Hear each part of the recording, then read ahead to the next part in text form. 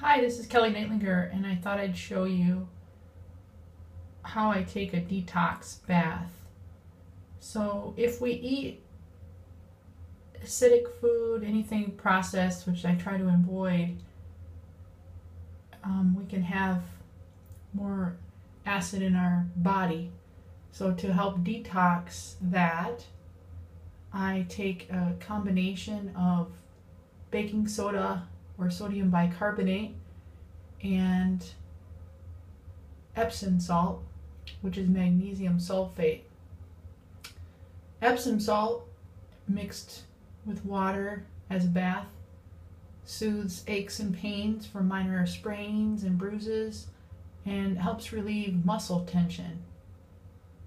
And I put in there approximately a quarter cup. You can put in more if you want, but I do this almost every day. It helps exfoliate my skin.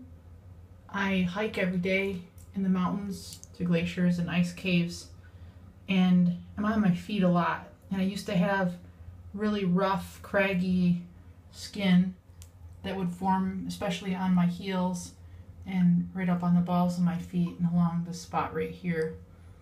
And so recently, when I would get muscle aches from hiking 4 miles up mountain, I started mixing sodium bicarbonate and magnesium sulfate and water in the form of a muscle relaxing bath, but it also detoxes, so it makes your body more alkaline. And so the sodium bicarbonate or baking soda is originally from the mineral natron, and it's been used since ancient times. It can be used for probably over 100 different uses, but as far as a detoxifying bath, the principle is that it pulls toxins through your skin. So it's very good. Well, going to a hospital last year with an acquaintance of mine who came to help me work on my cabin, I got a huge series of staphylococcal skin infections. And so now, anytime I have a little bump on my skin, before it becomes an infection, you can see an example of that right here. I'm not sure if that's insect bites or just bumps from working in the forest every day, but I soak my skin in that setting in the sodium bicarbonate and in the magnesium sulfate. So they both help to smooth the skin, exfoliate, remove all the rough edges. They help to detox. They help to cleanse my body from the outside and in. And as far as the sodium bicarbonate, I also use that mixed with hydrogen peroxide as my toothpaste.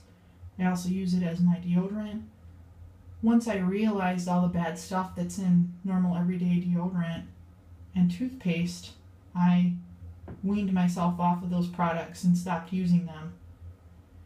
Certainly don't need to add any more toxins like fluoride, for example, to my body just by brushing my teeth, or all the other compounds that are in most common everyday deodorants. So sodium bicarbonate and magnesium sulfate are both naturally occurring products that come in 100% pure forms, and they can actually help your body in numerous ways. So even though I live off-grid, whenever I get a chance, I take a detox bath, help my skin heal. And you can literally feel it healing. So as you probably know, I'm an open water swimmer, and I ended up with blisters on the back of my heel. That's been a few weeks ago now. And I was dragging my own support boat, which was a kayak. So I just took the Band-Aid off that I wore during the day, and that's what's left. So basically it's medicinal water leaching against my skin and healing it. So it's really powerful. I can feel it healing. And when I ended up with a staphylococcal infection while being at a hospital with a friend, how it all started was I had an ingrown toenail right here, and that ingrown toenail led a path, a vector for the infection to enter my body. And what happened was I had unknowingly removed that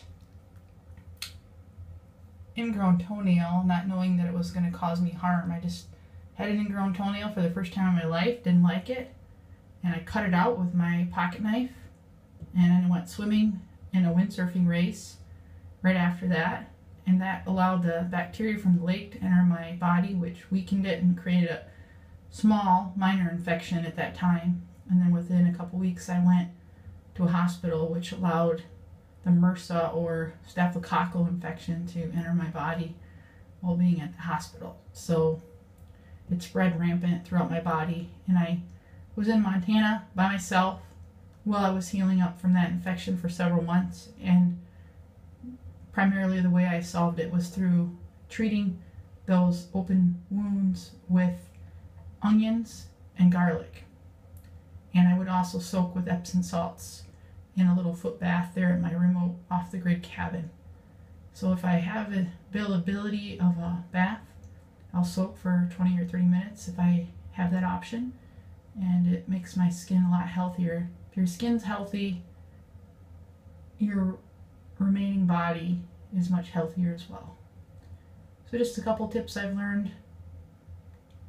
Enjoy.